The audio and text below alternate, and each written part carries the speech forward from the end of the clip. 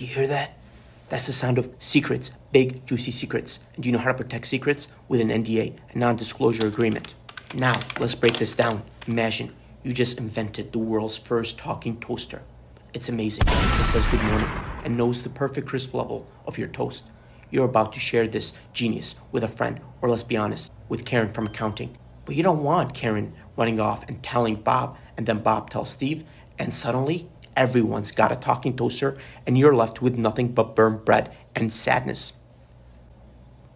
Not today. This is where the NDA swoops in like a superhero in a cape. The NDA basically says, hey, Karen, I'm going to tell you something really, really, really cool. But if you blab about it, there will be consequences, legal consequences. Not the kind where I send you passive-aggressive texts for weeks. It's like a pinky promise, but backed by lawyers. So in short, an NDA is like saying, hey, you can know my secret, but if you tell anyone, especially Bob, I'm coming after you, legally. It keeps your brilliant ideas safe from loudmouths, overshares, and Karens everywhere. We all know a Karen.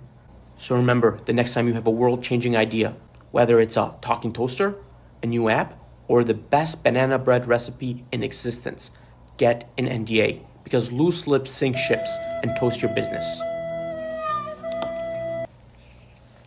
Stay secretive, my friends.